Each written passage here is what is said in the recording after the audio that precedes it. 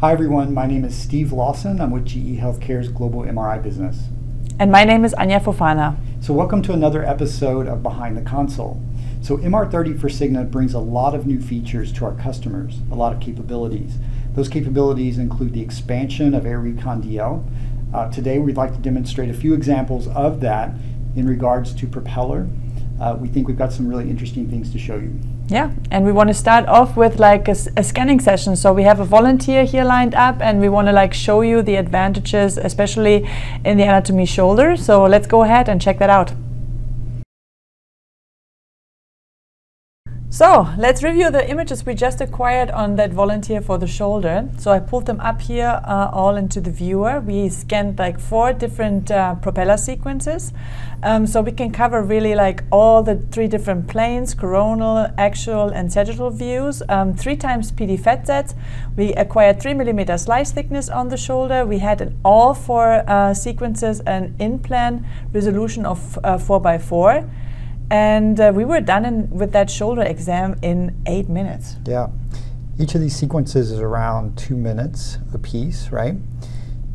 Also important to note, I think, is we can get any tissue contrast that we want with Propeller now. So if you want T2, PD, T1s, you can do all of those quite easily directly in the Propeller scans. Yeah, and even our volunteer who is used to be scanned by an MRI, he moved quite some. You can see that here, even in the T1 propeller, that the image looks great and sharp, but in between images you see that there's some motion happening. Yep. So we were curious how that would have looked with a traditional sequence, so we just acquired a non-propeller sequence, made sure that we have the same resolution and the same slice thickness, and that is how our non-propeller sequence would look like, which is slightly faster, but I think I would always accept 16 seconds more scan time when the result is turning out with any motion. Yeah, exactly.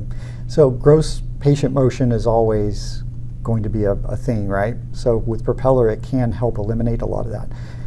Yeah. But a lot of times too, you have some physiologic motion. You just have regular breathing. Some patients have big chests and their shoulder moves when they breathe, so this will help eliminate that repeated scan. Yeah, a lot. So I think for shoulder, honestly, I would highly recommend to now switch the sequences to Propeller to avoid repeat scans. Yeah.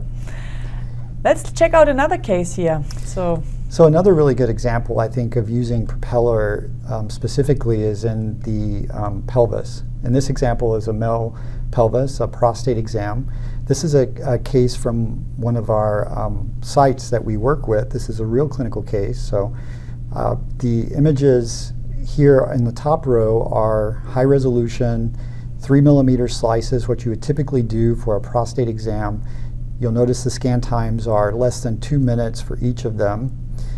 Great tissue contrast. The interesting thing about this particular patient is he had a contraindication for buscopan. So patients normally would receive that injection to help eliminate some of the motion within the bowel. So by having Propeller, it's possible now that you could do that and not have to give that. And then also maintaining a very short scan time too. The entire exam here, by the way, was done in less than 12 minutes. I think it was like 11.5 minutes, something like this. All of the scans here that you're seeing, not just the Propeller, but the dynamics on the left. This is the dynamic contrast enhanced scan. The diffusions there in the middle with the ADC on the right, all of these were acquired with AIR Recon DL. So really nice to know that you're going to get that sharp image quality, and then you're also going to have images without the motion that you would normally see whenever you didn't use the buscopan. So it's really impressive work here. Perfect. I think that concludes the session MR30 with the Propeller sequences here. So we are excited to show you more in the next video. So thanks for watching us. Thank you. Bye-bye.